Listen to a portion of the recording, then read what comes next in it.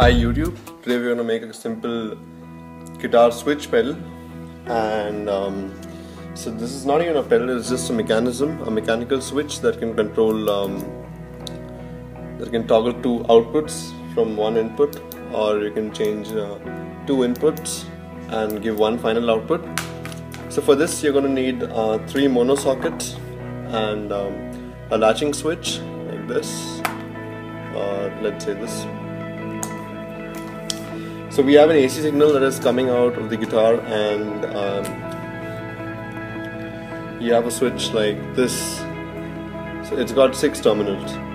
So the way it works is when the switch is pressed, these 2 terminals get connected, this one and this one. And when the switch is not pressed, these 2 terminals get connected. In either case, the middle one connects with the adjacent one.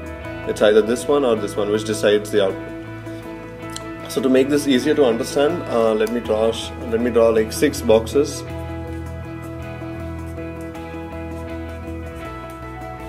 To visualize the switch clearly. And so the input from the guitar is going to go to the middle terminals of the switch.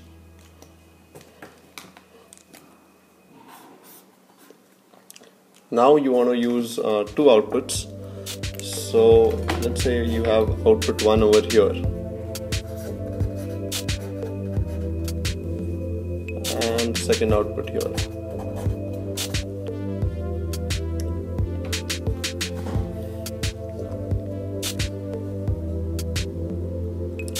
Okay, so one of the wires from each side will go to the output.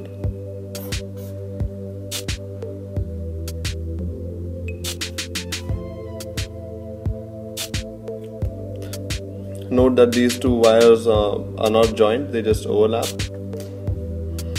And one wire will go from here all the way here, and the other one will be here. So this is the simplest diagram I can make. Setup will work perfectly fine if you're making this in a plastic container or a non-conductive container. But in my project, I plan to use a tin can like this one, to be precise, this one. So the whole thing is a conductor, right? So each of these mono sockets have the top end as a conducting end, which is also one of the terminals. So if you see, this terminal is actually connected to the whole of the body of the mono socket.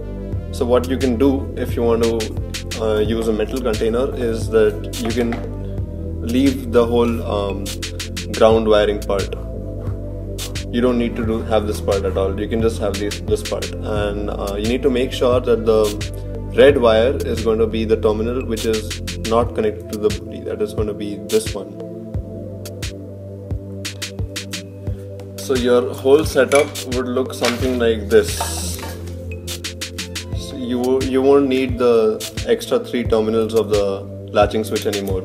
So if you want, optionally you can also use a switch like this, which is easily available, and you could save these for a future project. So in my project, I'm going to make this because it's easily available, and I'm going to use this for an upcoming project. That's going to be a 386 based guitar amplifier. Make sure to subscribe if you want to see that. So